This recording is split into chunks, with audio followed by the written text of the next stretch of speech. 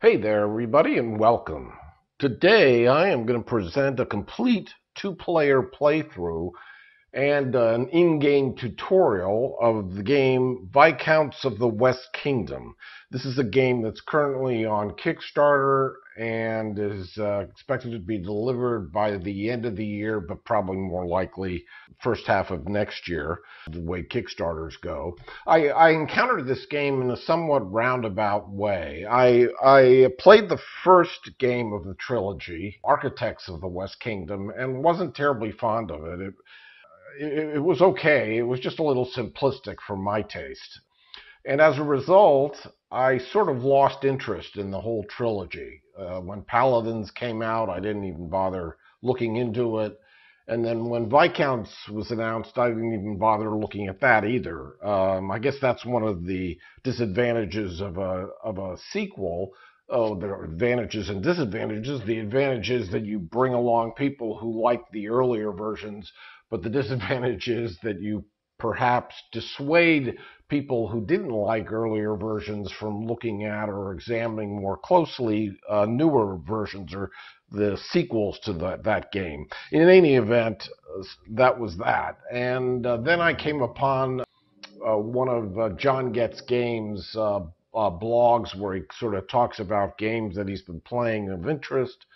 And he mentioned this game that he had played it, obviously digitally online using I guess the Tabletopia version. He said it was very interesting, and he and I have somewhat similar tastes in games. The two of us are both fans of interesting mechanisms, and so he rekindled my interest in taking another look at the trilogy. So I took a look at Viscounts, thought it was interesting, liked some of the mechanisms, and I decided to program it. And then I said, well, gee, I guess I should take a look at Paladins too. And so I went and looked at Paladins, programmed that one as well. I really liked this game. I'm typically not a fan of worker placement, but this has enough different interesting mechanisms and variations on the worker placement theme that it really appealed to me, particularly the fact that you've got different colored workers, that you can make different spots cheaper by building workshops, and that you can gain additional workers by performing different kinds of actions on your turn. I don't know that I'll actually present a video of Paladins because it's been around for a while now. There are lots of videos on Paladins, and I'm not sure that my adding another one's going to would make that much of a difference. But if there's enough interest, I guess I will. Let's go ahead and get started. I will explain how the game works as we play, and with a maybe brief introduction at the start. And I think that's enough. Let's get underway. Before we take a look at starting, what happens at the start of the game, let me just say that there are lots of different things happening here. There are buildings that players have that they can build. There are things that they can trade for along the outside of the board.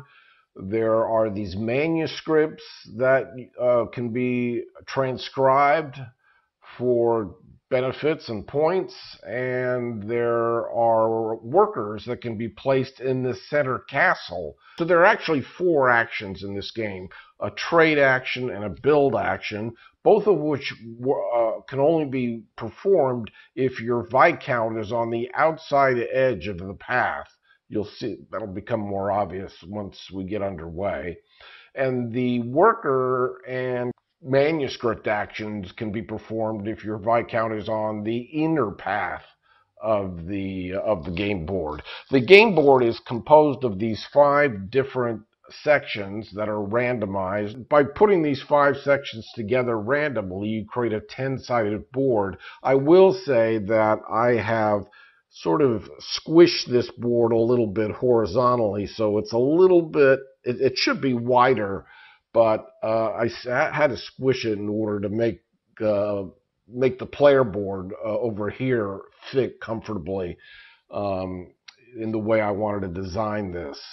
So there, you'll notice that there are also these cards that are placed on the board, and I should also point out that there are 4 resources in the game. Well, there's silver, which is currency, and then there are stone, gold, and inkwells as the actual resources, and these are used to perform a building action or a worker action in the case of gold, or a manuscript or a transcription action.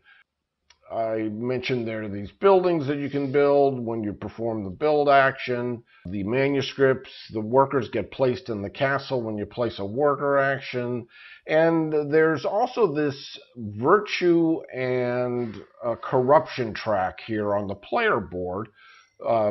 The corruption marker is on the far left, the virtue marker is on the far right, and these will converge over the course of gameplay, and if and when they collide, well, something interesting happens, and I'll talk about that as we get closer to it. What's most important about the actions you're performing is the icons that are on your player board by the way you play cards to your player board. You'll notice, of course, at the start there are no cards on the player board, but there are these pre-printed icons available, and we'll be making use of those. The end of the game is going to be triggered when either the debt count or the deed count in the supply falls to 0. Now, there are more debts than 12, and there are more deeds than 12, but there's a card that is placed at the 12th, after the 12th card, that marks when the end of the game is going to be triggered, at which point you'll finish the current round. There'll be one more round, and that will be the end of the game. So when these fall to, either one of these, or possibly both, fall to 0, then endgame will be triggered, and we'll encounter that when the time comes. So at the start of the game, there are these player cards and there are these hero cards. Now, this is a game that has some deck building elements to it, a fair amount of deck building elements to it. Standard deck building tropes. You'll be able to discard cards, destroy cards by thin your deck accordingly, and add better cards. So each player starts with a deck of 8 of the same standard cards, pretty much low level. And at the beginning of the game, each player is going to play, in reverse turn order, I should say. So red's going first. So it looks like orange or yellow is the starting player here. So in reverse turn order, players are going to pick a pair of these cards. Sorry about that. I've got to be more careful with my mouse pointer. You'll pick a combination of a player card, which is going to give you starting resources, and a hero card, which is going to be the one card that's going to be shuffled into your starting deck of 8 cards, which will then become 9, and that'll create a little bit of differentiation between the players. So it's Larry's turn. I have to select a pair of these. And I guess I should say that I'm going to try to play through this pretty quickly. I will probably make lots of mistakes. I am not going to be kind of keeping an eye out too much for, I'm not going to slow the gameplay down to really study my moves and try to make excellent moves. So don't watch this to see how to play the game well. Just watch it to see how to play the game. And therefore, I'm going to just choose the center pair of cards. So this is going to start me off with 2 gold. Remember, gold is used for a worker action. It's going to start me off with 7 silver. Silver is used to recruit and to dismiss or discard these cards that are on the game board. We'll see that in action as we play. Also, I'm going to gain a deed and I'm going to gain a debt. So as with the debts in the other aspects of the trilogy series. There are deeds which can be flipped. I'm sorry, there are debts which can be flipped. If you have an unpaid debt, it's going to cost you 2 points per unpaid debt at the end of the game. If you flip it, it will cost you 0 points. But when you flip a debt, you also get to choose a resource of your choice to add to your supply. Again, remember silver not being a resource in that sense. And then your acquired deeds are here. For each acquired deed at the end of the game, you'll get 1 point. But if you get to flip any of those are the flipped ones are worth 3. So you'll notice that the flip deeds and the flip debts are pretty much worth the same, in the sense that when you flip a deed, you're going to gain 2 points as a result, going from 1 point for the unflipped deed to 3 points for the flip deed. You'll gain 2 points by flipping a debt by not losing 2 points for your unpaid debt. However, of course, there's still a difference between having 0 points and gaining 3 points. So in that sense, flip deeds are better, but to compensate for you flipping a debt, you're going to get that 1 extra resource of your choice. Furthermore, when the end of the game triggers, if the debts run out, then the player who has the majority of flipped deeds, in that case what are called approved deeds, the player who has the majority of those is going to gain 12 points. If there's a tie, then you split the points. If the deeds run out, then the player who has the most flipped debts is going to get that majority bonus. So there's that majority that can be attained at the end of the game. Okay, and it's interesting in the sense that it's the opposite of what runs out. So if the debts run out, it's the player with the most flipped deeds that gets the bonus. If the deeds run out, it's the player with the most flipped debts that gets the bonus. So there's that. It creates a somewhat of a seesaw effect over the course of the game. Okay, so I have to pick a set of cards here, and I'm going to go with the middle set. So I'm going to get 2 gold, 7 silver, a deed, and a debt, and I'll get to place 2 workers in the castle in any one section of the outer tier of the castle, the outer rim. And my hero card is going to get shuffled into my deck, and we'll talk about her if and when she shows up. So let me take this pair.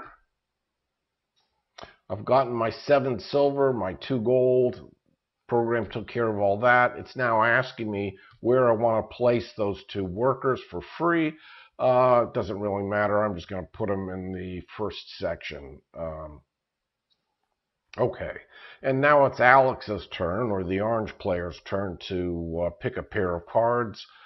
So here we have your choice of 2 resources, 6 silver, 3 deeds and a debt, and one of those deeds being then subsequently flipped. Over here we have 1 of each resource, a stone, a gold, and an inkwell, 10 coins, a deed and 2 debts, and 2 corruption to start. I think I'll go with the first pair of cards, and we'll encounter Bertha at some point over the course of the game. Okay, so so Alex gets to choose 2 resources, same or different, really doesn't matter. I think since Larry already got a head start in the castle, I'm going to grab some gold also to try to get some workers in the castle. So I'm going to grab a gold, and I'll grab another gold as well. And so here you see that Alex is starting with 2 deeds and one and a flipped deed. and 1 debt. So this is going to be worth -2 points. These 2 deeds are going to be worth 2 points, assuming they don't get flipped over the course of the game. This flip deed is going to be worth 3 points at the end of the game. All the points are scored at the end of the game. Nothing happens during the game as far as points are concerned. Okay, so now it's Alex's turn. The first phase being the card management phase. The card management phase, what happens here is that if there's a card that's in the 3rd position in your player board, it's going to drop off and go into the discard pile, and it may cause something to happen. The other cards on your player board are then going to shift to the right, and you're going to play a card from your hand into the 1st position on your player board. Now, at the start of the game, there are no cards on your player board. You're only going to play a card to the 1st position from your hand, and the first 3 cards I was dealt from my 9-card deck of those standard cards and my 1 hero card.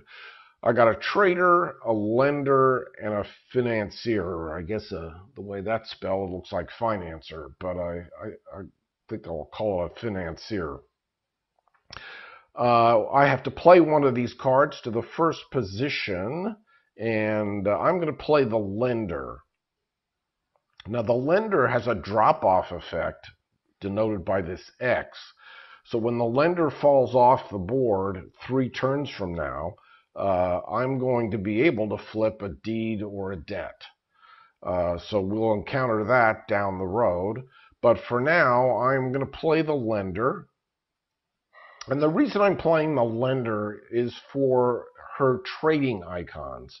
So she has 2 trading icons here.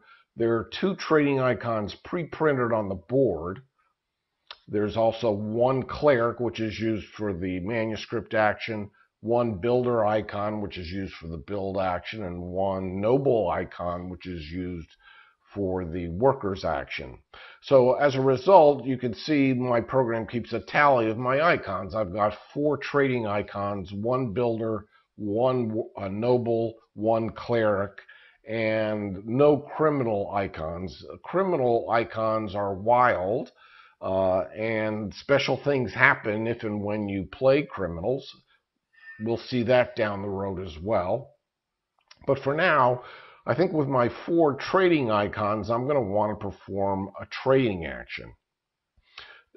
Because I played this lender with a silver value of 1, I can now move my Viscount 1 space. If I wanted to move my Viscount further, I could spend silver to get additional movement points if I wanted to. And remember, Alex here has 6 silver to start. Alex is over here. Her Viscount is here. And I'm not going to spend any silver to extend my movement, so I'm now going to move my Viscount 1 space. And it has to go the whole distance. You can't go part of the distance. Now, in this case, my distance is 1, but I can't decide, no, I don't want to move any spaces. I have to move it at least that number of spaces indicated on the card that I played, and additional spaces if I paid for them by paying silver. I'm not paying any silver. I'm just going to move 1 space. So my Viscount from this position actually has to move here, staying on the outside edge of the board. Now remember, the outside edge of the board is where you either perform a trading action and a building action. I already indicated I want to perform a trading action because I've got these 4 icons, these 4 trading icons, which are these blue bags on my player board. 2 from my lender, 2 pre-printed in the 3rd space. So I'm going to elect to perform a trade action, and that gives me 4 merchant or trading icons to work with. Now I can do a couple things to increase the number of those icons. I can dismiss this antagonist if I want, which will provide me with 2 criminal icons, and I will gain as a result. Let me show you in the big version. So you'll notice I get these 2 criminals. That would allow me to add 2 more merchant icons. Remember, these icons are wild, these criminal icons, but it would also cause me to gain a corruption and will also cost me 3 silver to dismiss this. I think I'm satisfied with the 4 icons that I have, so I'm just going to use those. And the action that I'm performing here is this action right up where my Viscount ended. You can see for every 2 merchant icons that I have, I can gain 1 stone. I've got 4 merchant icons, therefore I can spend them. In return, I'll get 2 stone. So all those merchant icons are spent, and now I've got 2 stone, in addition to the 2 gold I had at the, from the start of the game, from my starting player card. Once I'm done playing that, I'm going to move on to the recruitment phase. So that was there was the card management phase, then the movement phase during which you move your Viscount, then the action phase, now the recruitment phase where I can actually recruit this card next to my Viscount if I want to. I'd have to pay 3 silver, and I'm going to gain a corruption because of the effect shown there in the top left right corner just from recruiting this card. However, I think Alex is going to go the corrupt path. So Alex is going to pay the 3 silver. She's got 6. I'll make Alex a woman here. So Alex has 6 coins to start. She's going to pay 3 silver to recruit the antagonist. When you recruit the antagonist, it comes off the board. It goes into your discard pile immediately. You immediately resolve any of the effects shown in the upper right-hand corner. In this case, I'm going to gain a corruption, and it's going to cost me 3 silver. And this is actually a deck of cards that it consists of 13. All the cards are equally split, more or less, into these 5 piles. And so when I recruit the antagonist, I'm going to reveal the card underneath it. So yes, I will recruit the antagonist. She goes right into my discard pile, and I gain a corruption. When you gain a corruption, your corruption marker moves to the right. When you gain virtue, your virtue marker moves to the left. And again, I will talk more about what happens when these 2 things collide. It is important for all players to keep an eye on everybody else's track to see if and when a collision is going to take place, because it will potentially affect everybody in the game. And as a result, I kind of track where this track status is for both of the players up here. So this 5 indicates that the virtue and corruption markers on Alex's track are separated by 5 spaces. So a collision occurs when this number falls to 0. So that was the recruitment phase. After the recruitment phase, there is a collision phase, at which point a collision is resolved if there was a collision. And then there's a draw cards phase, at which time that the player draws back up to their hand limit, which starts off as 3. That will end Alex's turn, and now we'll turn it over to Larry.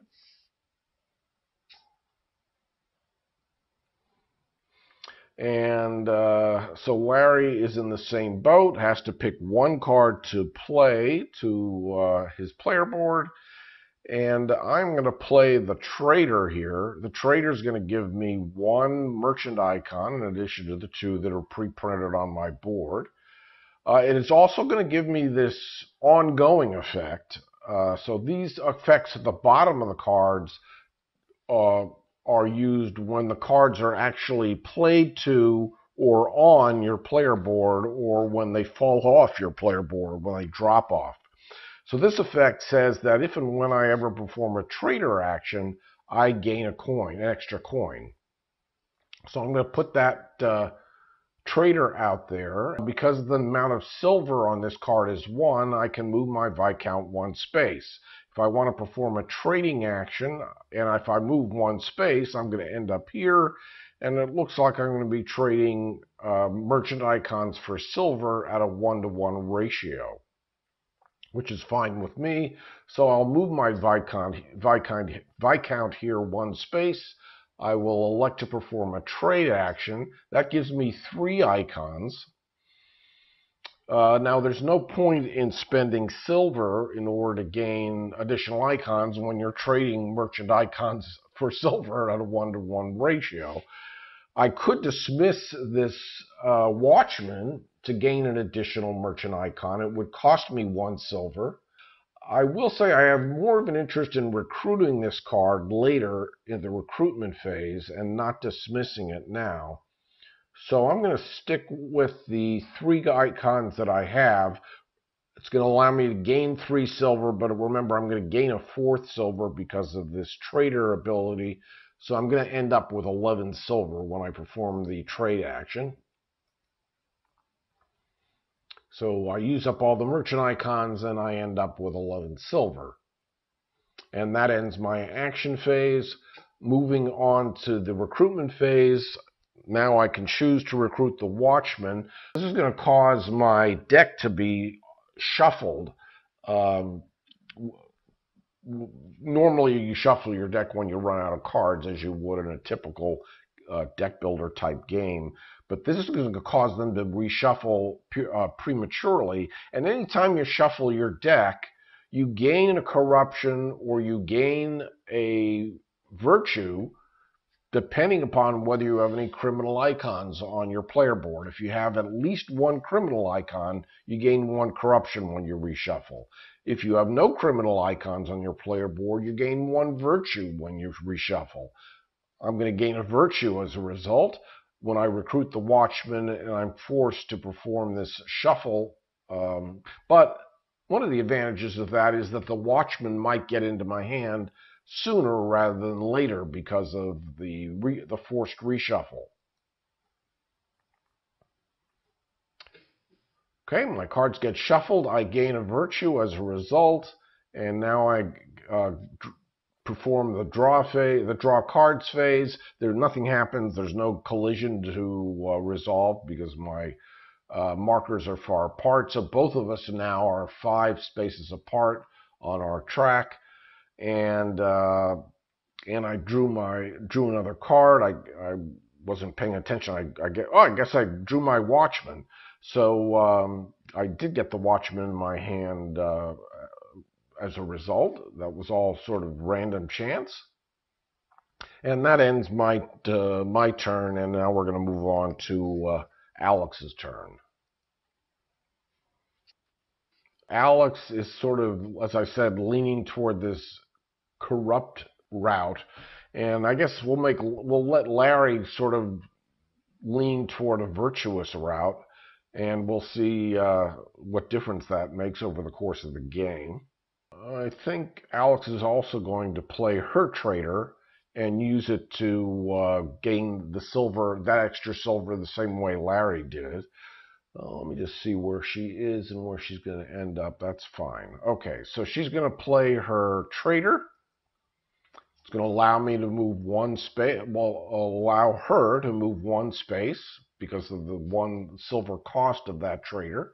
Her Viscount is here. She could move southeast into the inner path, or she can move east and stay on the outer path. She wants to perform a trading action. Take note of the fact that she's got 5 icons here, 5 trading icons or merchant icons to work with. So she's happy to move 1 space over here where she can trade 2 merchant icons to gain 1 gold. So she is going to perform a trading action. She's got 5 merchant icons. Now, at a 2-to-1 ratio, I'm going to be wasting 1 of those.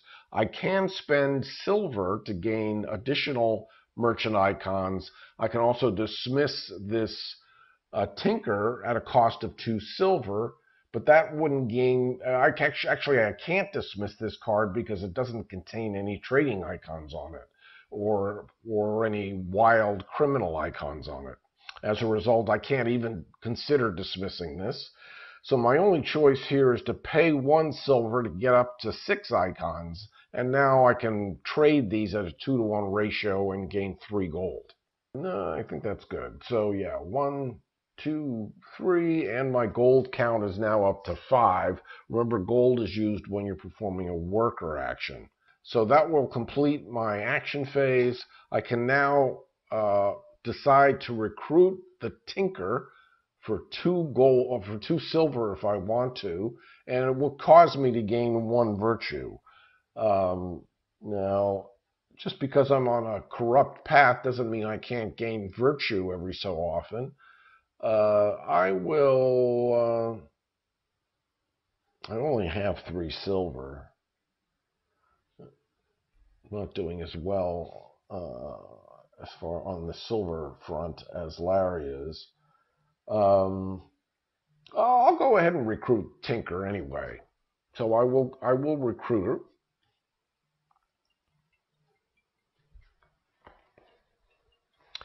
And then I perform the draw cards phase.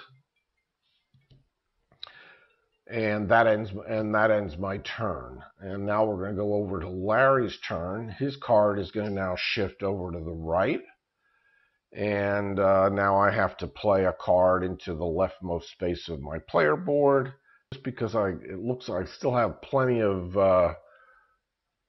trading icons to work with. And that tends to be what happens at the beginning of the game as you build up your resources. So I'm going to play my Financier. Now the Financier has some immediate effects that happen when I play her to my player board. I'm going to first of all be allowed to discard a card, and then I'll gain 2 silver immediately. So I'm going to go from 10 to 12 silver as a result.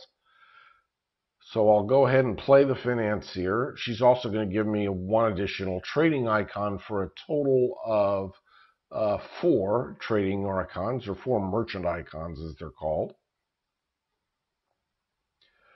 Now I get to discard 1 of these cards, which just means that I'll draw more during the draw cards phase and get through my deck a little bit faster. What do I want to discard? Let me just see where I'm going to be ending up if I perform a trade. I'm going to be moving 3 spaces. 1, 2, 3. So I'm going to be destroying. In that case, I'm going to actually discard my Watchman with plans to destroy my Squire when I perform the trade action. Again, that will become obvious in a moment. So I'm going to discard the Watchman. Watchman goes into my discard pile. Never got to use him, but hopefully I'll get to use him later on in the game. And now because the Financier that I played to my player board has a silver value of 3, I have to move my Viscount 3 spaces. I can spend silver if I want to go additional spaces, but I'm just going to go those 3. And I'm going to stay on the outer path because I want to perform a trade action. So that's 1, 2, 3. And now I'm at the space where I can trade 3 to 1 for the ability to destroy a card. So I'm going to perform a trade action. That gives I have 4 merchant icons to work with. 1 for my Financier, 1 for my trader, 2 pre-printed on my player board, and I can spend silver or I can dismiss the Strongman. Now the Strongman has 2 merchant icons on him, and I could dismiss this card for 2 silver to gain those 2 icons and gain a virtue as a result. And since I'm on a virtuous track, maybe I will dismiss the Strongman, because I could either spend 2 silver to gain 2 merchant icons, or I could spend the 2 silver by dismissing the Strongman. Alternatively, I could decide to retain the Strongman and recruit him later on, but I'm happy enough to dismiss him now and see what other card he reveals. So I'm going to dismiss the Strongman for 2 silver to gain 2 more merchant icons, which is now going to allow me to destroy 2 cards. Well, there's only 1 card in my deck, so one of those cards, let me actually select the actual action here. So I get 2 destroys. The first one's going to be this Squire. I'm just going to dump him. So now my deck is going to get thinned by 1 card. So this Squire is now removed from the game. And now I get one more destroy because I had a total of 6 merchant icons, and a 3-to-1 I get to destroy 2 cards. Well, I have no cards in my hand to destroy. However, you can always destroy the top card of your deck randomly. Now, since my deck consists of pretty mundane cards, and I know the good card that I recruited so far is in my discard pile, so I have no risk of destroying that card. I could go ahead and safely decide to discard the top card of my deck randomly, and that happened to be my Thief. Now, when you destroy cards, you also gain silver in the amount shown on the card. So I got 2 silver for the Squire, and I got 1 silver for the Thief. So my silver count was increased by 3, and now I'm at 14 silver. And I revealed the Lookout, who is a criminal. So I'm going to move on to the recruitment phase, and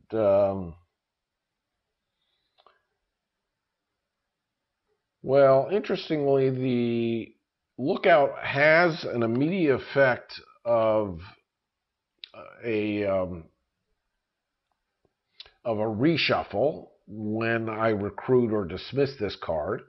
And so if I recruit him, I am going to immediately reshuffle my cards again and again gain 1 virtue. I'm okay with that. So I am going to, and he only cost me 1 silver. And he has some interesting effects there that happen when he's played. So I will say yes, I will recruit the Lookout for the 1 silver. I reveal I shuffle my deck. I gain a virtue as a result because I have no criminals on my board. And I reveal the Swindler.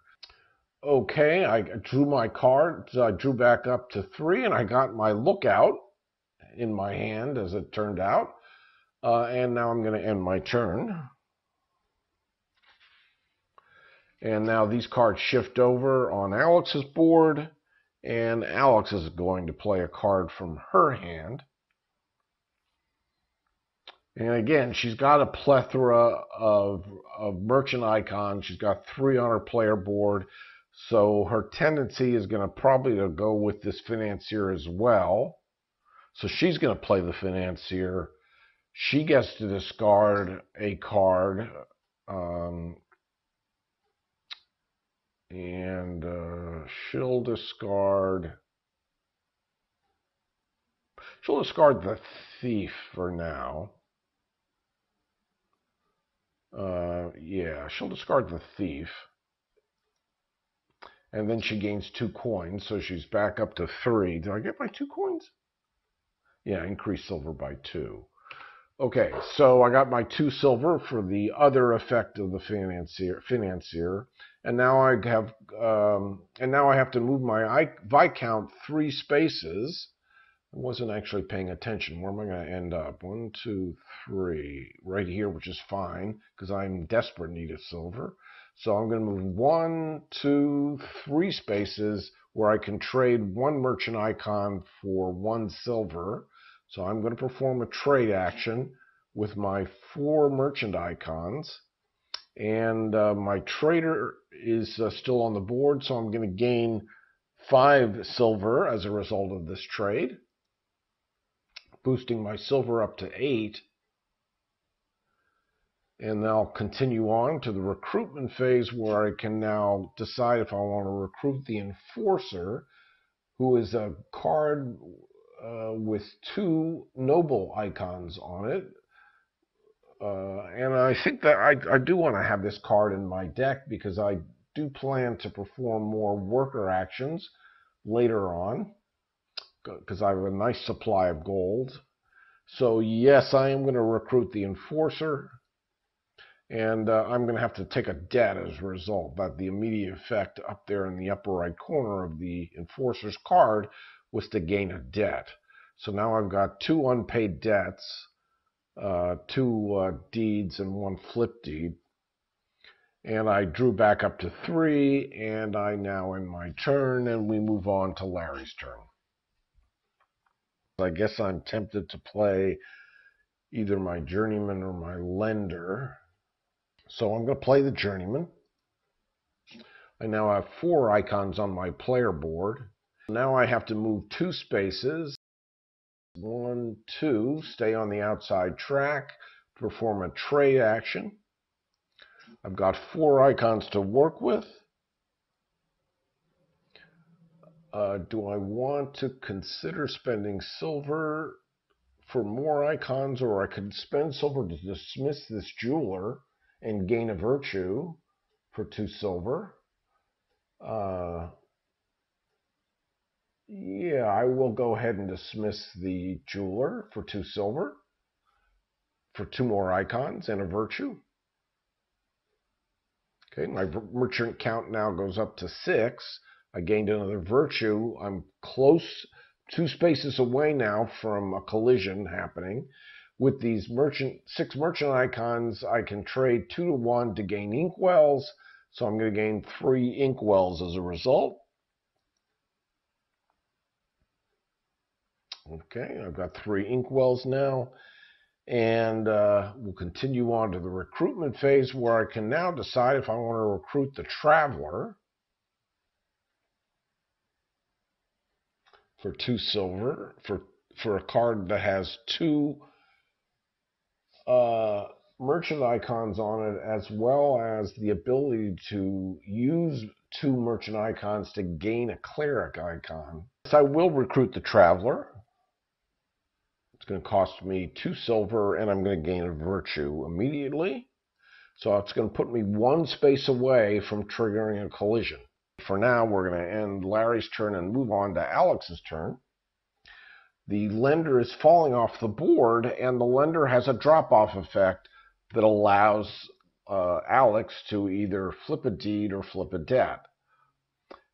Flipping a debt will also sort of allow you to gain 2 points and also gain a resource of your choice. I think for now I do want to get that resource, so I will flip a debt. And what do I want in return? Well, I've got 2 stone, I've got 5 gold, I have no inkwells. I think I'll take a 3rd stone. Okay, we're now playing a card, so all my cards have now shifted over. My lender has dropped off into my discard pile. No, I think we can do something a little different. I will play my laborer. So my laborer has a builder icon on it. So now I've got 2 merchant icons and 1 builder icon. The silver value of the laborer was 2, so I have to move 2 spaces. And I will move 1, 2, staying on the outer path. But I'm going to go ahead, because I just collected some stone, I'm going to go ahead and perform a builder action, a build action. Again, when you're on the outer path, you either do a trade or a build action. I've got 1 builder icon to work with, because I only have 1 builder icon on my player board. I've got plenty of stones. I've got a choice of 3 different types of buildings I can build. I can build a workshop with 3 builder icons, a trading post with 5 builder icons, or a guild hall with 7 builder icons. And I really am only close to getting to 3, so I'm going to be building a workshop.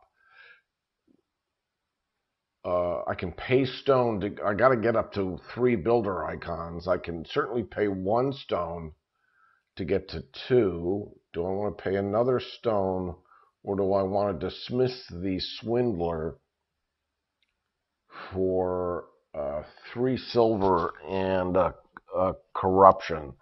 That's pretty expensive, because it's only going to provide me with 1 icon. But I will dismiss the swindler. I've got 5 silver, so I've got enough to work with. So I'll pay 3 silver to dismiss the swindler. That gets me a criminal icon and a corruption. I got the corruption. And now I've got that 3rd icon to work with. Remember, criminal icons are wild, so I've got now 3 builder icons to work with. And that's enough to place a workshop. Now I can place this one and get a bonus to discard a card.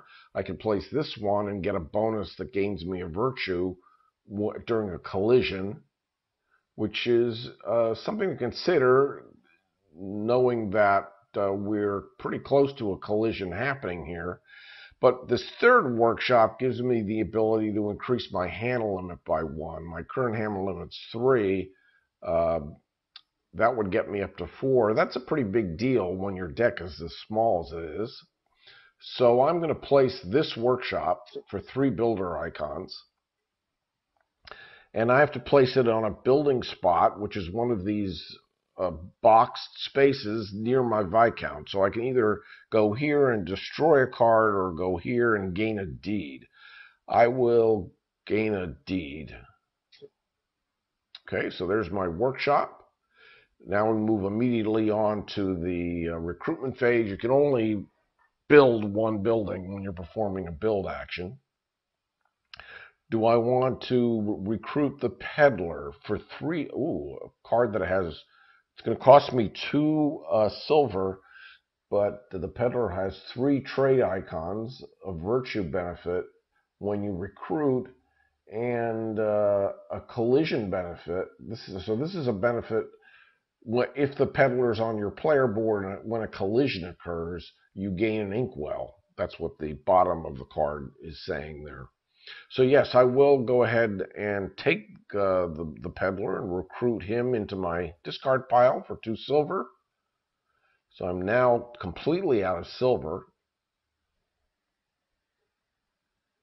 But I did gain a virtue, so I'm now 2 spaces away from a collision occurring. And you can see my hand size is now bumped up to 4. So I've got a bunch of cards in my discard pile, no cards in my deck, and a hand of 4 cards. So I'm also close to a reshuffle, at which point I would gain a virtue because I have no criminals on my player board. Alex is going to end her turn and turn it over to Larry. So Larry's trader fell off the board with no effect. There was no drop-off effect at the bottom of that card, so nothing happens. I have to play a card to the left space of my player board. As much as I'd like to move on and perform a non-trade action, I still, just because of what I have here in my hand, where am I? I'm up here. Yeah, I'm okay with that. So I'm going to go ahead and play the lender. Remember, the lender has a drop-off effect that allows me to flip a deed or a debt when she drops off my board a couple turns from now. For now, nothing happens, but I can move 1 space because the lender has a value of 1. So on my Viscount, I'm going to stay on the outer path. Well, I have to stay on the outer path from this space. I can move here. I'm not going to spend any additional silver. I'm going to perform a trade action here, which is going to allow me to trade 2 for 1 for stone. I've got 5 merchant icons on my player board, as you can pretty much see. And I can either dismiss the mason for 1 silver to gain another merchant icon, which would allow me to also rearrange the cards on my player board. That's what that effect is on the top right corner. Or I could simply pay 1 silver to bump my icons up to an even number. I think I'll just pay a silver to get up to 6. Yeah. 2 for 1, I'll gain 3 stone. Okay, I've got 3 stone now. I'll continue to the recruitment phase. I can decide to recruit that mason for 1 silver, and I'm going to go ahead and do that. And that's going to give me this immediate ability that will allow me to rearrange the cards on my player board if I want to.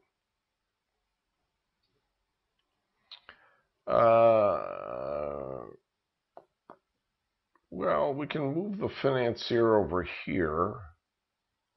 And now that's going to allow me to get this drop-off effect from the journeyman sooner. rather than later, and I'm okay with that. So let's stick with this arrangement of cards, and we'll continue. So now we're going to now end Larry's turn and move on to Alex's turn. So the trader's falling off, doesn't have a drop-off effect. The other cards shift over, and now Alex has to play a card. Can play Bertha for this immediate effect of either moving a worker, of course I've got no workers in the castle to move, or gaining a virtue. And Bertha provides me with one merchant icon and one noble icon. I will go ahead and play Bertha. And as I said, I have no workers in the castle to move, so I will just elect to gain a virtue. So I'm very close to a collision here as well.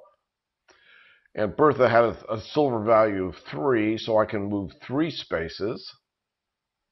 And I have to think about what kind of action I want to perform. Now I've got two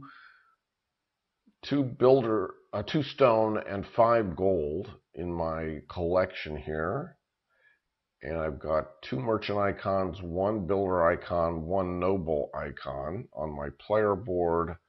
I can move 3 spaces. I am going to move to the inner path. So from this space, I can go here. Then have 2 more spaces. I'll go here, and then I'll go here. And now I'm going to elect to perform a worker action. And when you're on the inner path, you either perform a worker action or a manuscript action. I have no inkwells, so I really can't perform a manuscript action. I will go with a worker action. I've got 1 noble icon to work with. Now with 1 noble icon, I can place 1 worker. If I had 3 noble icons, I could place 2 workers. With 5 icons, I could place 3, and with 8 icons, I could place 4. I have a lot of gold here, so I think I will pay 4 gold to get up to 5 icons. So with 5 icons, I'm going to be able to place 3 workers. The 3 workers are going to get placed here in the outer tier. And anytime you place workers or move workers, you have to immediately process the workers in the castle. And by that, what I mean is that you look around the tier 1 and see if you have 3 or more workers in any one of the tier 1 sections. By placing 3 workers in this tier 1 section here, I will have 3 workers. And what happens is that one of the workers gets moved down into tier 2. I'm going to gain 2 virtue. One of my 3 is then going to move here, and one of my 3 is then going to move here. So you then continue to look and say, is there any space on the tier 1 where a player has 3 workers? That's not going to be the case. At that point, nobody's going to have 3 workers in the tier 1. You then look to see if anybody in tier 2 has 3 workers. Nobody in tier 2 is close to having 3 workers. Then you look to see if any of the spaces in tier 1 contain 4 or more workers, regardless of color. And when that happens, then the player gets to bump people off the track in exchange for a resource. As a result of gaining those 2 virtue from here, from this second tier benefit, I'm going to cause a collision to occur.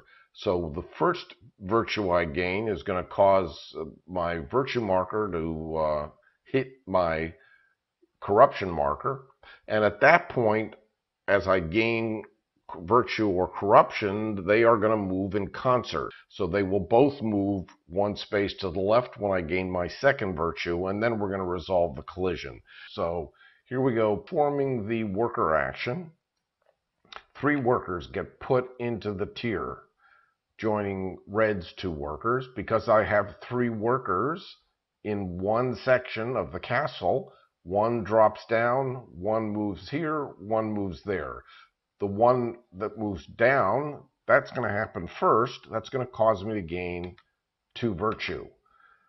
When I gain the first virtue, the collision occurs, but I won't resolve it until the collision phase. I'm now going to gain another virtue, and these 2 markers together are going to move 1 more space to the left because of that additional virtue I'm gaining. Okay? Then 1 worker moves left, 1 worker moves right. Like so. So that's how my workers ended up, and red's workers are unaffected. No other processing occurs of excess workers because there are no spaces now where one player has 3 or more workers, or one space has 4 or more workers regardless of color. So that will end the action phase. What happens during the resolve collision phase? The first thing that happens is that wherever your markers ended up, the player who caused the collision to occur gains whatever is shown above the position of his or her markers. So I'm going to gain this stuff at the top, 2 deeds and a silver, which I desperately need. Every other player is going to get what's shown on the bottom, which is 1 corruption if they have 1 or more criminal icons on their board. Well, Larry doesn't have any criminal icons on his board, so he's going to be unaffected by this collision. Nothing's going to happen. Then your icons are reset.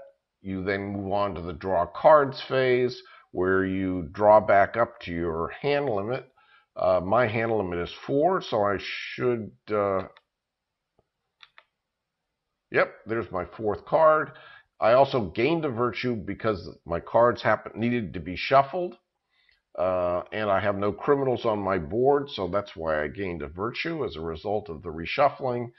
And my turn has now come to an end. And as recall that I rearranged the cards on my deck to cause a drop-off effect to occur here.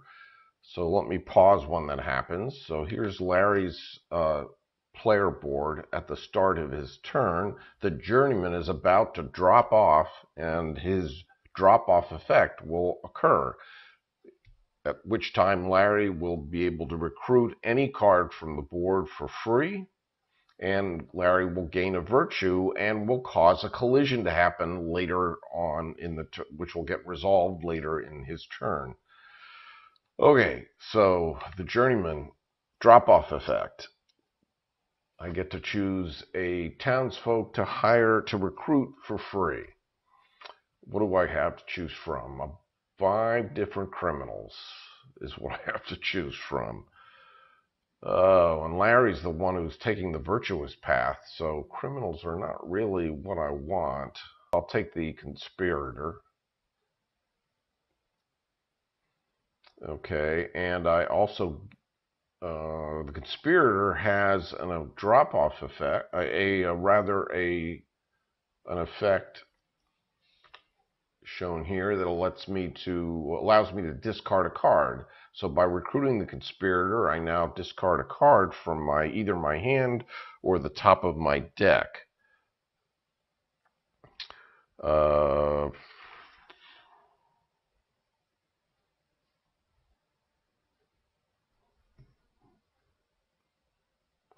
I will go ahead and discard... I'll discard the lookout, because I'm sort of taking this virtuous path, so criminals are not really what I'm looking for. So I'm going to discard the lookout. I also gain 1 virtue. Collision will get resolved later in the turn. Now Larry has to play a card to his player board. So I'm going to play the laborer to my player board. The laborer has a silver value of 2, which allows me to move 2 spaces. So I'm going to stay on the outer path because I want to build. I think I'm going to go this way to the inner path for 1 space, and then for my second movement point, go back to the outer path and end up here to perform a build action. And now I've got one builder icon. I'm going to need at least 3 to perform a build action. I can dismiss the racketeer for 1 icon at a cost of 2 silver. But I think instead I'm going to pay 2 stone to get up to 3 builder icons. So I can place my 3rd workshop the same way that Alex played her 3rd workshop. And that way I'll get my my hand limit up to 4 cards as well. I don't want to be at that same disadvantage. So I'm going to take this workshop and I'm going to place it on this space here that I kind of had my eye on, which is going to allow me to gain 1 resource of my choice. And I am going to choose to gain a stone. Since I just spent stone and I'm down to 1, I'll gain 1 more stone and get it back up to 2. So now I have a nice assortment of resources here, allowing me to perform just about any action that I want, depending upon what kind of icons I have on my player board. Do I want to recruit the racketeer, a criminal? Not really. That's not what I'm going for, so I'm going to pass on that. Then the collision is going to get resolved. I'm going to gain 3 deeds and a silver, because this happens to be where my collided markers happen to be. Okay. That was 3 points for those 3 deeds. Alex is not going to gain a debt because he doesn't have any criminals on his board. Then my markers get reset to their normal position. I draw back up to my hand limit, which is now 4. There it is. And I had to reshuffle my cards. You heard that. When you reshuffle, you check to see if you have any criminals on your board. I didn't have any, so I gained a virtue. So I've already moved my virtue marker to the left, and that ends that turn, and we turn it back over to Alex. And notice, by the way, that the deed count, because of that huge amount of deeds that I just collected, the deed count is really close to 0.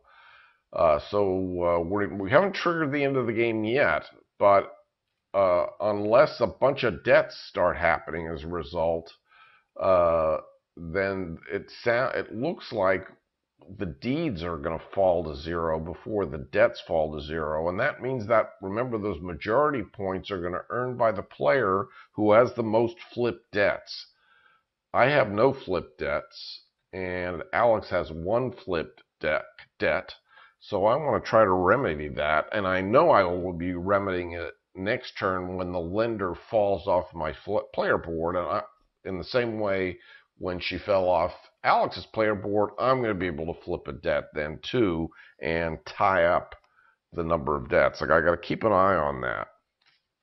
But for now, I'm just ending my turn, and we're moving on to Alex. The financier is falling off, and the financier did not have a drop-off effect. She had an immediate effect, which occurred when she was played to the player board. Larry's other cards get shifted to the right, and I'm sorry, Alex's other 2 cards are shifted to the right, and now Alex has to play a card. And I'll go ahead and play the squire, I think. That bumps my noble icons count up to 2. And now, because of the 2 silver, I move 2 spaces. And I think I still want to do a build action. So I'm going to move here and then here.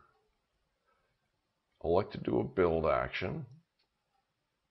I've got 1 builder icon for my laborer.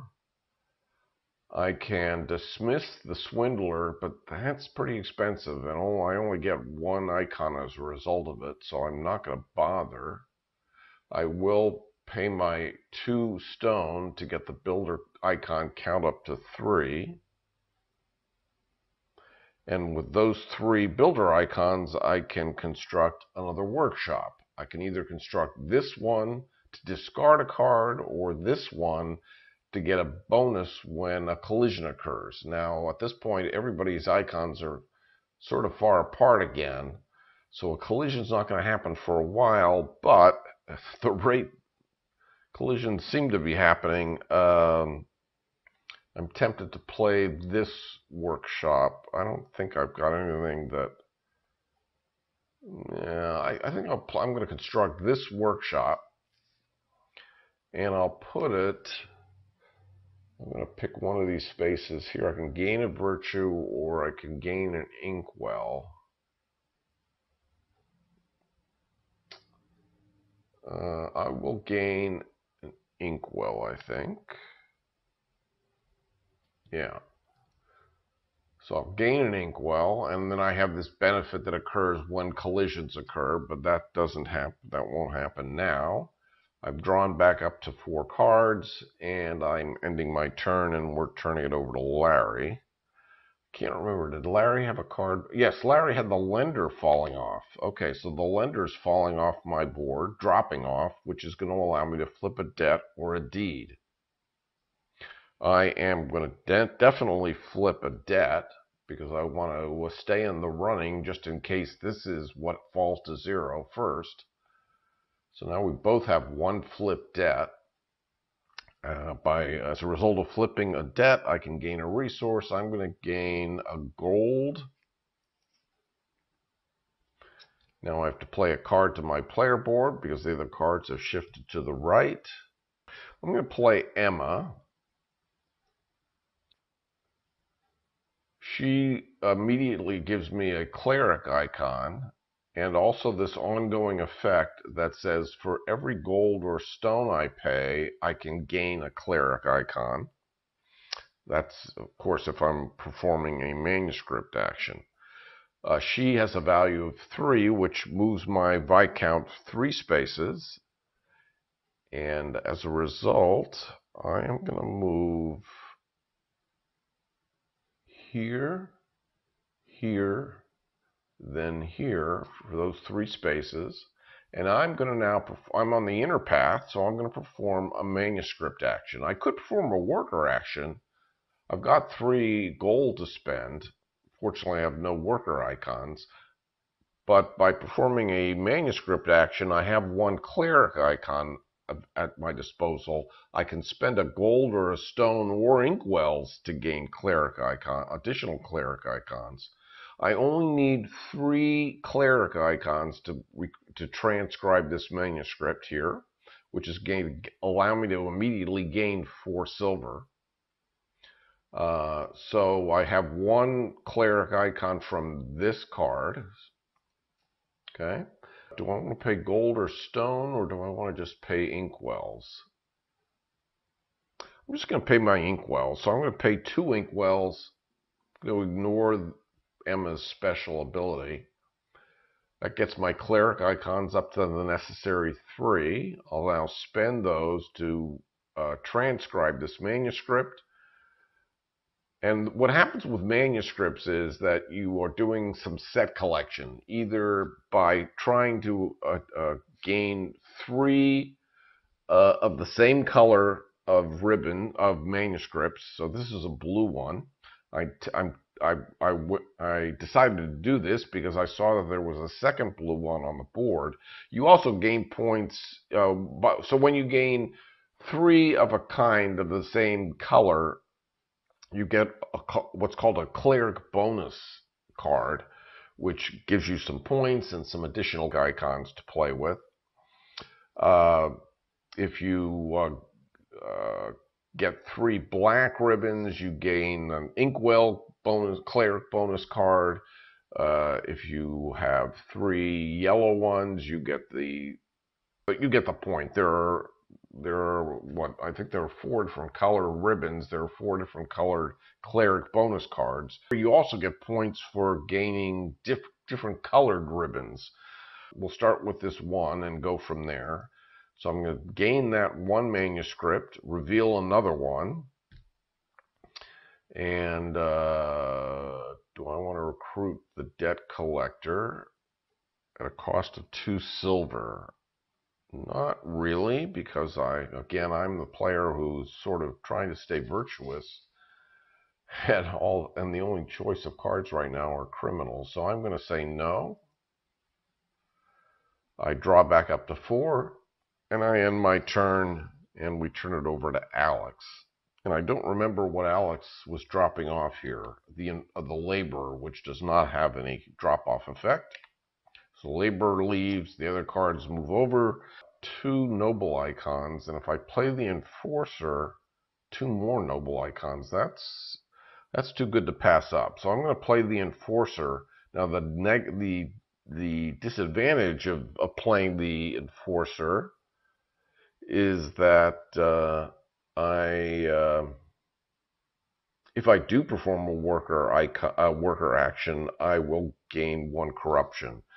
But that's okay. I'm not close to a collision just yet. And I'm sort of on a corrupt path anyway.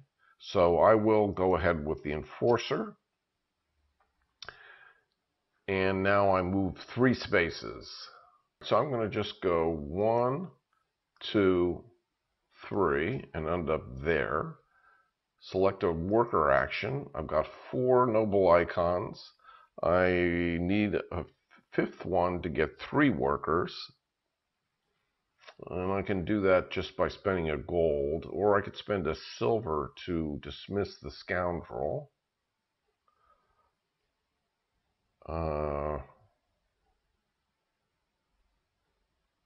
I'm really low on silver. I think I'm just going to stick with pay the 1 gold to get up to 5 noble icons, which is going to allow me to place 3 workers, 1 of which will go here, 1 will go here, 1 will go here, and I'm going to either gain a gold or move a worker. That's the benefit when I move into the 2nd tier. So let's go ahead and spend those. For now, I think I'm happy with just gaining a gold. Then one worker moves counterclockwise, 1 moves clockwise. Actually, that's counterclockwise, that's clockwise. And now, do I want to recruit the scoundrel for 1 silver? No, because I only have 1 silver to my name. And I'm not in dire need of the scoundrel. So that will be that. Draw back up to 4, end my turn, and turn it over to Larry. Larry's financier is dropping off, no drop-off effect. Okay, what card do I want to play? I think since I've got this blue manuscript, I have my eye on getting this one as well. There are no other blue manuscripts on the board currently, but maybe when I take this one, I'll reveal another blue one. You know, the odds are pretty decent. What am I moving? I have to play a card first. So if I want my eye here, my eye on this, I've got to move 1 or 2 spaces. I will play the abbot for the cleric icon to move 2 spaces. So I'll move 1 space to the outer path. Oh, so I have to spend some silver, but I've got plenty of silver. I'm going to spend 1 silver to increase my movement points to 3, so I can go 1, 2, 3, and end up where I wanted to be. But I ended up in the same space as one of my opponents, Viscounts, or my opponent's Viscount. This is only a 2-player game. When 2 Viscounts end up in the same space, then the other Viscount that was in the space where you moved into gets to rearrange his or her cards on his or her player board as she sees fit. So Alex now has the ability during Larry's turn to rearrange the cards on her player board. She has no cards here that have a drop-off effect, and certainly wants to keep the enforcer in play for now for his 2 worker icons. I don't really care. I don't really have any need to rearrange the cards on the player. Alex has no need to rearrange cards on her player board, so she's going to not do any rearranging. She's going to skip that little benefit. Back to Larry. Does he want to perform a worker action or a manuscript action? He definitely wants to perform a manuscript action. He's got two cleric icons. Okay. He needs 3 to get this manuscript. And he can spend 1 inkwell, or he could dismiss the scoundrel for 1 silver to gain an icon. I'll dismiss the scoundrel for 1 silver. I've got plenty of silver. So that will give me a side benefit of a discard ability. So I have to discard 1 of my cards. I will discard the traitor. I'll discard the traitor. And now I've got the 3 cleric icons that I need. I will go ahead and transcribe this manuscript for those 3 icons. That's going to give me another blue manuscript and the ability to recruit a card for free. And I've revealed this charlatan who is not a criminal and has 2 builder icons on it. And worth 3 silver normally. I'll recruit that for free.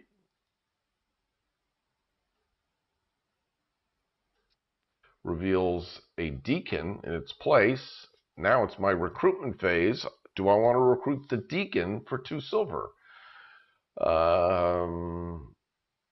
Well, since I know that I want cleric icons, yes, I think I do. So I will recruit the deacon.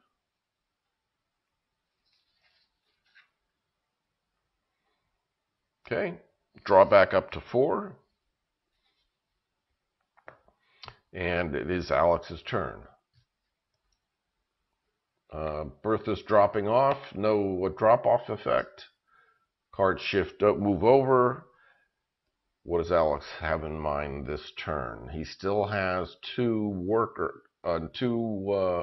noble icons on his player board. So I'm looking to stick with my worker actions. And I think I will play my antagonist. So my antagonist, which I think it was a card that I got at the start of the game, and I'm finally being able to play it. So when you play a criminal to your player board, some things happen. First of all, you get the immediate effect. You get this effect at the bottom of the card. So I'm going to gain a debt. But you also gain 1 corruption for every criminal icon on your player board, including the ones on the card that you played. So there's going to be 2 here. I have no other criminal icons on my player board, so I'm going to gain 2 corruption. So my markers are going to get pretty close, but they're not going to collide just yet. I am going to gain a debt. So my debts are up to 2. And now I get to move 3 spaces. And I'm aiming to perform a worker action. I can move here, here, and then here for 3 spaces. And this way, when I perform my worker action, I'm going to put 3 workers to join these 2.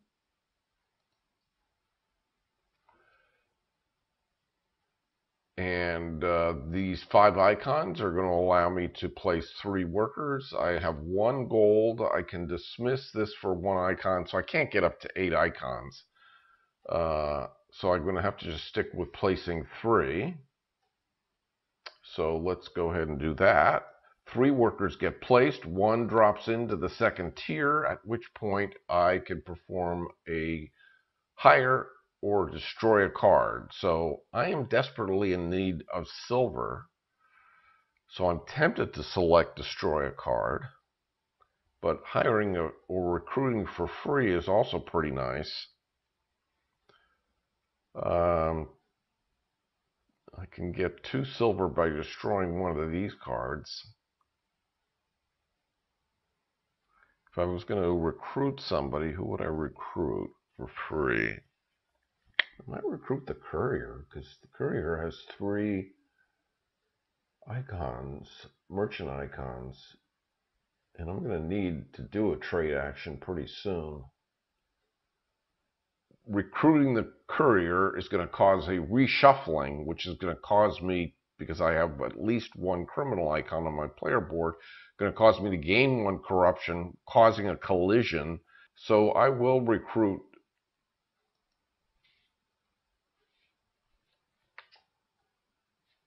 the courier for free. My collision occurs. So I got 1 corruption from the enforcer, 1 corruption from the reshuffle. So that moved my corruption and virtue icons 1 more space to the right. So I moved 1, and then in a second space, that's going to gain me 3 silver and 2 debts. My debt collection here is not so great. And then Larry is going to gain 1 virtue, assuming he doesn't have any criminals on board, and I'm pretty sure he doesn't. He does not. So Larry's going to gain a virtue as a result of this collision. But those 3 silver really make a huge difference for me. So let's make sure all that worked correctly. Resolving collision. Alex increased silver by 3, increased debts by 2. Larry increased virtue by 1. Alex's markers reset. Okay, so that all worked exactly the way it was supposed to. We turn it over to Larry's turn. Larry's labor is dropping off, no effect. Other cards move to the right. And now, what is Larry? Does Larry want to do another manuscript action? Because he's got these 2 clerics still on his player board. I think so. Unfortunately, there's no blue. Yeah, revealed a gray. That's unfortunate. Okay, well, I'll just have to aim to get, oh, this one's expensive too. It costs 7 icons. So the manuscripts that are on the top of the deck happen to be starting manuscripts, so they're always going to cost 3 cleric icons. Then as other ones start appearing below those, you start getting a variety. So you can see that this one costs 7 icons, this one costs 7, but I still have 3 starters over here. So what card do I want to play? I have no cleric icon cards with cleric icons, and I don't want to play a criminal. I can play my Traveler. The Traveler has a benefit that says I can get a cleric icon from 2 merchant icons, and the card itself has 2 merchant icons. So there's my 3rd cleric icon, I think. Yeah, that's an ongoing ability. So I am going to play the Traveler. And I have 3 3 cleric icons, 2 actual ones, and a virtual one, thanks to my Traveler. So I have to move 2 spaces. So 2 spaces to perform a manuscript action would be here, so that's fine. 1, 2. It looks like I'm going to be transcribing this yellow manuscript for 3 cleric icons, and that's going to allow me to gain a resource of my choice. Manuscript. Take the manuscript. So it was a yellow. I decide to gain, I will gain another inkwell since I'm sort of on a manuscript kick now. Oh, and I revealed a blue manuscript. Unfortunately, to get it, I have to recircle the board. And we know we're kind of running out of time. Although Alex's collision caused this number to start falling. Okay, I am going to take an inkwell as my free resource. I don't want to recruit the racketeer. Not interested in a criminal. Draw back up to 4. I am aiming to try to get this third blue manuscript if I can before the end of the game. And we've sort of been near the end of the game here for a while, but Alex is 6 spaces away, so she's not colliding anytime soon. So maybe it will still be a while. Okay, Alex's turn. The squire's dropping off, no effect. The other cards move right. Alex is going to play, I think I'm going to have to stick with a trade action. So I'm going to play the journeyman. And the journeyman has a that drop-off effect of allowing me to recruit for free and gaining a virtue later on. But that won't happen for a couple turns yet. Okay, that leaves me with 4 trader icons, merchant icons. But first I have to move 2 spaces. And where's that going to put me? So where am I? I'm here. I've got to move back out to 1, 2. It's going to be here, trading for stone. Or I can move here and trade for gold. I think I want gold more than I want stone. So I am going to move here and then here. Do a trade action. I've got 4 icons. That's good for 2 gold at a 2-to-1 ratio. So go ahead and spend those for 2 gold, which means that a worker action is probably in my future at some point. I will continue. I have the option to recruit the racketeer. I am going to, with 4 silver, I'm still going to pass on that. Draw back up to 4. It's Larry's turn. Larry's Emma is dropping off. No effect. Other cards shift right. I can play the journeyman and get another cleric icon thanks to my traveler benefit. I think I will. I'll play the journeyman. That's good for now 3 cleric icons still. 1 real one and a virtual one here and a virtual one here, thanks to the traveler's benefit. I have to move 2 spaces, which is going to put me here, which means I'm going to be getting this yellow manuscript. I could spend silver to come all the way around to definitely get the blue one, but I need 4 icons for that. I have 3 and I can spend an inkwell to get to 4.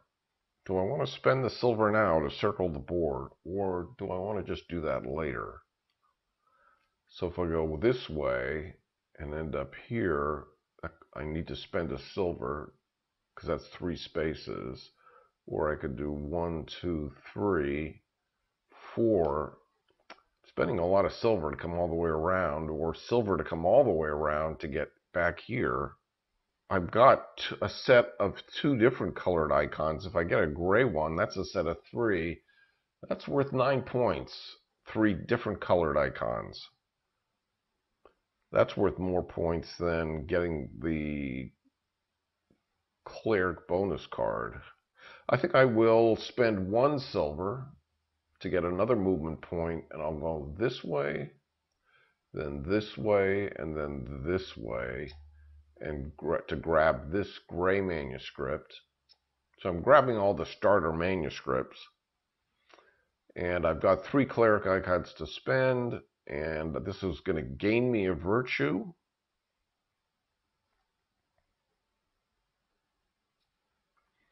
Do I want to recruit the swindler?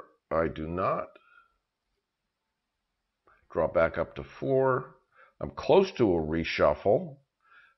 Therefore, I'm close to a collision. When my collision occurs, I am definitely triggering the end of the game because I'm over here at this end, and I'm going to be gaining a bunch of deeds. So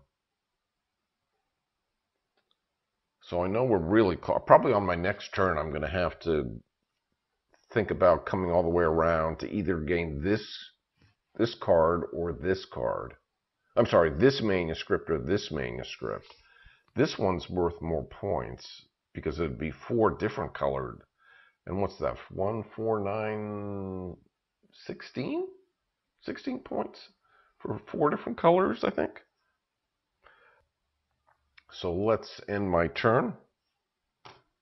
It's Alex's turn. The Enforcer dropped off with no effect. Alex knows we're pretty close to the end of the game because of the collision that's about to occur on Larry's board. And Alex knows that when that happens, she's going to gain, if she has criminal icons on her player board, she's going to gain a debt, which means another -2 points. I think I definitely want to do something other than a trade, so I am going to play my thief and get another criminal. That's going to cause me to gain 3 corruption. 1, 2, 3. 1 for every criminal icon on my player board. 1, 2, 3 corruption. I have to move 1 space. I've got 3 wild icons to work with. I will move here. I will perform a build action. I've got 3 builder icons, 3 criminal icons effectively. I have no stone to spend. And 1 icon from the Swindler is of no value. So basically I'm building my 3rd workshop, is what it looks like. I'm going to gain a virtue. I have only 1 place where I can put it. I haven't demonstrated how these links work yet. Maybe I still have time to demonstrate that. For now, I'm going to construct this workshop, and it has to go in this one and only space where I'm going to gain 1 virtue. So it's going to get placed there automatically. Also, that was the workshop space that allows me to discard a card. I'll discard the Abbot since I have no intent of doing a transcription at any time soon. And there was my virtue that I gained thanks to the building spot. Now I have the option of recruiting the Swindler. Can't afford, so I will say no. And it's now Larry's turn. Is a collision going to happen here? Are we going to trigger the end of the game? Larry's Abbot is dropping off. No effect. Larry's going to play... Larry has a bunch of trader icons. Still has this cleric benefit. Now I want to stay on the virtuous path here, so I want to play one of these 2 cards. I'm going to play the Watchman, which allows me to move 1 space. I can move here. Great. I will do a build action. I will dismiss the Swindler, since I've got plenty of silver to spare for 1 builder icon. Oh, there's another criminal. Oh well.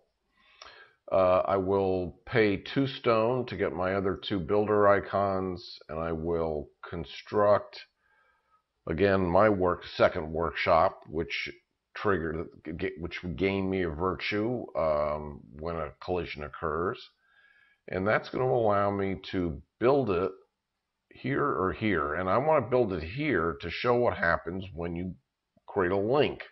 So when you create a link, in other words, I'm building here, and there's another building over here, and there's a link icon between them, shown by these dotted lines. When that happens, the player who owns the other building gets that benefit, and you get that benefit. Now, if I happen to own both buildings on either side of the link, I would get the benefit once, not twice. But I'm going to go here to gain a deed, which is going to gain me another point. And then both Alex and I are going to gain a virtue. and that's going to cause a collision, as you can see. So that is going to trigger the end of the game.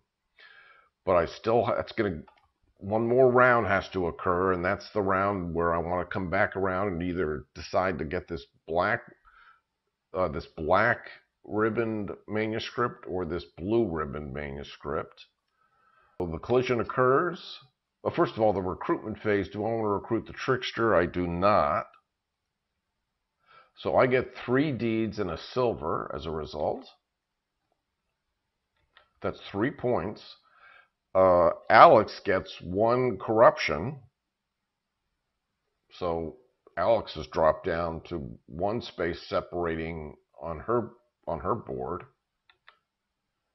And I reset my markers. Let's make sure, oops, and a reshuffle occurs, which causes me to gain another virtue because I have no criminals on my board. She may not be able to overcome all these negative points. And I think, yeah, so now we're out of deeds. So this, we finished the current round, which is now finished because I'm the last player. Alex was the starting player. So now we're moving into the last round of the game. And Alex has to make this count. Alex's antagonist dropped off, no effect. So what do I want to play? I have 3 gold and 1 inkwell. I think I want to perform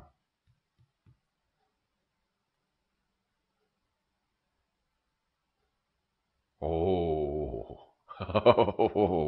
yes, I want to perform a worker action. Unfortunately, I don't have any, oh, darn it, any cards with worker icons. But I do have 3 gold to spend. Can I pull this off?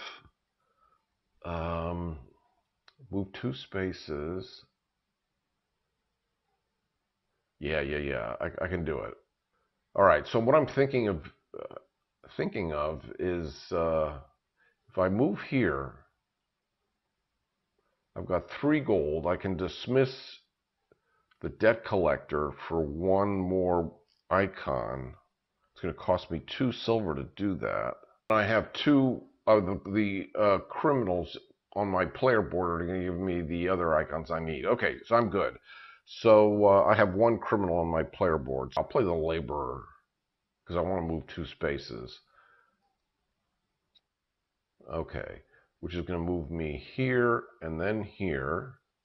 See, this is what I have my eye on. If I can flip a debt, that's going to give me the flip debt majority, which is what scores the bonus at the end of the game, and that's worth 12 points, having the majority. I've got 1 flip debt, and Larry has 1 flip debt.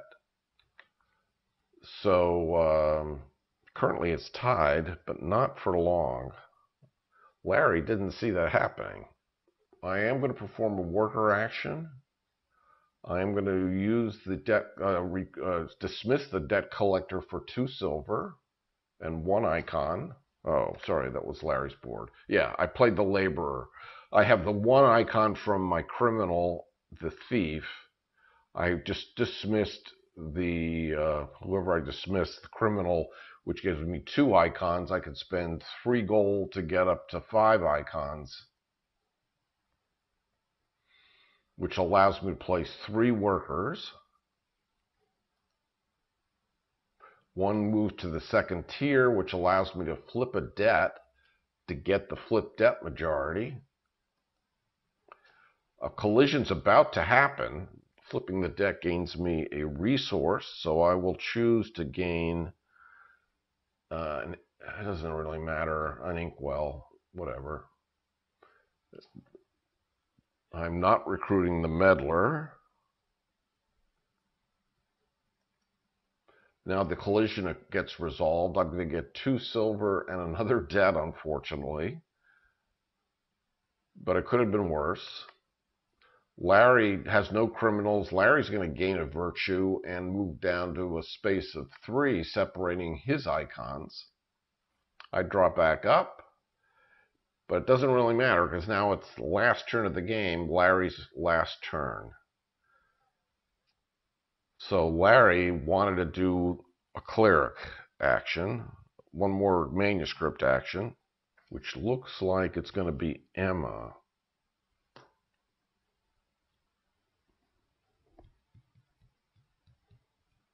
Or do I have anything that I can allow me to flip a debt? So that I got to think about this. That's 12 points for Alex. I've got 3 gold. I could potentially come here as well, but I think I'm still okay. I don't know. I'm not going to go through a whole calculation of the ending score. I'm just going to go with what my original plan was. Yeah, I'll play Emma. Now I can move 3 spaces, and I want to get either here or here. So here gets me a black ribbon, 4 different colors, and well, just make sure, yeah, 4 different color. A set of 4 different colored ribbons is worth 16 points. So I think I'm better off going here than I am to go here at this point. To go here and get the blue ribbon would get me the cleric bonus card, but that only is worth, I think, 2 icons, which are now worthless to me because it's the last turn of the game, and 3 points. So I'm better off going here. So that means I have to spend 1, 2, I want to go 1, 2, 3, 4 spaces. I can move 3. So I have to spend 1 silver to move the 4th. So that's now 1, 2, 3, 4. Manuscript action. Got 1 icon thanks to Emma. I could dismiss the traitor, which would allow me to move my, rearrange my, or do a shuffle. Let me think about this. Doing a shuffle would cause me to gain another virtue. If I make another collision happen, I could gain a couple more, a bunch of deeds, and make Alex gain another debt. But I don't think that's going to happen. I don't think I'm going to be gaining that much. Still, I will pay the 2 silver to dismiss the traitor. Get the 1 icon, cause the reshuffle, gain the 1 virtue as a result. Then I will spend 1 inkwell to get my cleric icon count up to 3, which is enough to buy this black ribbon, which gains me a deed and another point for that. Then the recruitment phase. So recruiting would allow me to get this patron for 3 silver with a discard effect. No benefit to that. So I don't think there's any benefit to me gaining the patron at this point. And that's it. So now we move to the final scoring and we see what happens. Alex pulled it off, 35 to 31. Well, okay, let's make sure that this is all correct. So Larry scored 5 points for buildings. When I scored 2, I placed 2 of my workshops. Placing 2 workshops is worth 5 points. That's where I got 5 points for those. Then I score for workers in the castle. I never placed additional workers. I just had the 2 that I started with. So that's worth 2 points. 2 workers in the first tier is worth 2 points. One point for each. That's 2. Different colored manuscripts. I have a set of 4, a yellow, a blue, a gray, and a black. That's worth 16, which leaves me with 1 blue. By itself is worth 1 point, so that's 17 points. That's correct. I had 1 unpaid debt, -2. I had 9 deeds that were not flipped. That's worth 9 points. I didn't have the majority of flipped debts, so I got 0 for prosperity, which is what this card is called. The card that's revealed when the card that's revealed when the when the deeds run out. So this shows you that the player who's in first place gets 12 points. The player who's in second place gets 8. And in a third player game, and that doesn't even happen in a 2-player game. And in a 3 or 4-player game, the player in third place gets 4 points. There are also points to be had if you have, remember, if you had a cleric bonus card, those are worth 3 points. If you have the castle leader card, meaning the most workers in the center of the castle. So let's take a look at Alex's player board. So he got 9 points worth of building. So he placed all 3 of his workshops. That's worth 9 points. 16 points from castle workers. He had 1, 2, 3, 4, 5, 6, 7, 8 workers in the tier 1. That's 8 points. 1, 2, 3, 4 workers in the second tier. That's worth another 8 points. 8 plus 8 is 16. That's how he got to 16. His unpaid debts, 5 of them, cost him 10 points. But he had 5 deeds worth 5 points, and 1 deed that got flipped worth 3 points. I think that was from the beginning of the game. And he got the key 12 points for the most number of flipped debts, worth 12 points for that majority, which is what put him over the edge. Alex won the game by a score of 35-31. And that's how Viscounts of the West Kingdom works. And that's the 3rd game in the trilogy. And what do I think? So as I said, I thought the first game in the trilogy, Architects, was just too simplistic for my taste. So I don't really care for that game. I would say between Paladins and this one, Paladins by a long shot, at least because of that's the kind of game I like. I do like interesting mechanisms, but I don't know. This game just felt a little too repetitive to me. I played it a couple times over the course of my debugging, and I played it now. I mean, it is interesting, but I just, Paladins is more my kind of style of game. So it really is just comes down to what's your taste in gaming. If you like simpler games, clearly Architects was a game for you. That was a good game in and of itself. Had some interesting mechanisms, the whole sending people off to jail and whatnot. There are a lot of things happening here, you know, playing cards to your player board, keeping track of your icons, keeping track of your movement, the randomization of the board, how the cards come out, whether you're playing for virtue or playing for corruption.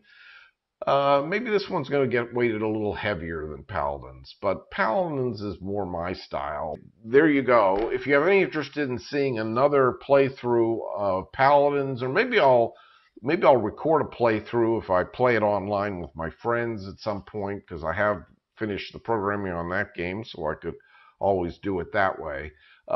Anyway, thanks for watching, everybody. Hope you enjoyed this. Bye-bye for now.